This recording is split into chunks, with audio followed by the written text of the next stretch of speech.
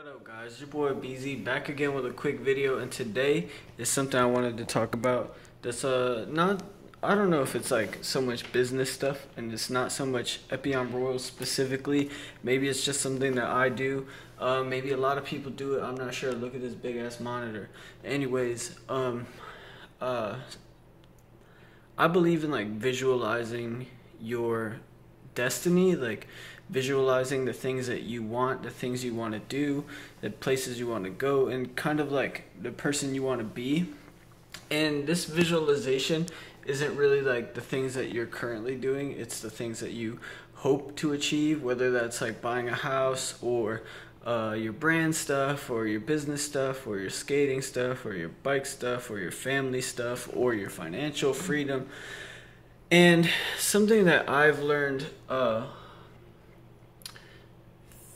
throughout the years is kind of like, if you put yourself in the same location as the things that you want, or you keep reminding yourself, or you constantly are looking at the things that you want in life, it'll happen. I don't know, there's like no science really to back that up, but it's something that I've done. And basically, whether it was like getting my first house, getting an SUV for Epyon Royal to tour in, getting the trailer for Epyon Royal, getting the first office, the second office, the third office, the fourth office. It was always like a visualization process, because I would think, man, you know, I really want this, I really want that, I really want this. And I just kept obsessing over things, and then they inevitably happened. But you have things that you kind of want, but you don't look at it every day, or places you want to go, you don't look at them every day. And that's where this comes in handy. This right here is what I like to call my aspire and attain board. And basically I printed out a lot of cool pictures and little things, like little words of things that I want, whether it's like a hyper expensive car, an affordable car, a motorcycle, guns, like my own store, like an office building with a ton of employees, like a mansion in Grosse Pointe Shores, visit Japan and jump out of an airplane, like all these things. Like, some of them are materialistic, a lot of them are kind of just like milestone goals. Like I have on here, like get married, you know what I mean? Like have a kid, like just things. It's not all just business related stuff. It's just shit that, you know, I want to do. And having this right next to my new desk, it kind of like keeps me focused on like the things that I want to do, the things, because sometimes these things up here, they'll seem super far in the distant future, like, but one day you'll be looking and you're just going through and you'll be like, whoa, I actually already did this one, let me cross that out.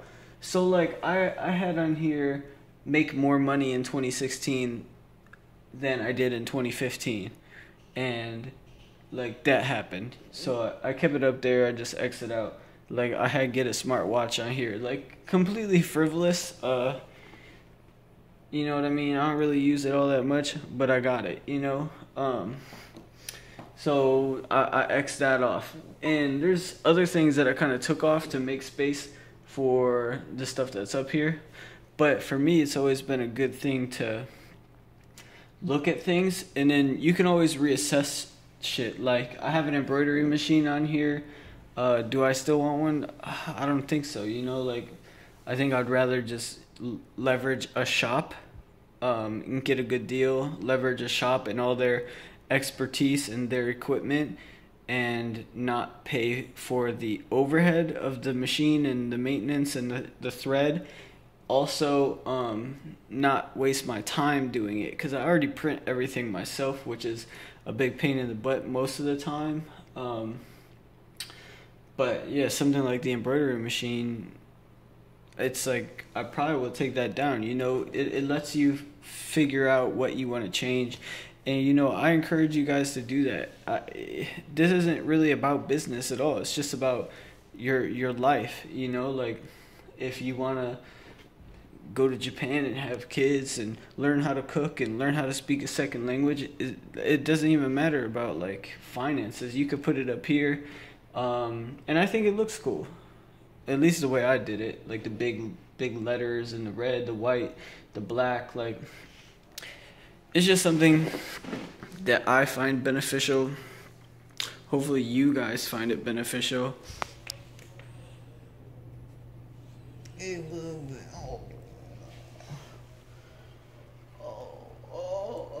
Stretchy boy. Yeah, but quick video today. Hopefully you guys found it informative. It's your boy Beezy. I'm out. Hit that like button. I got rid of the mustache.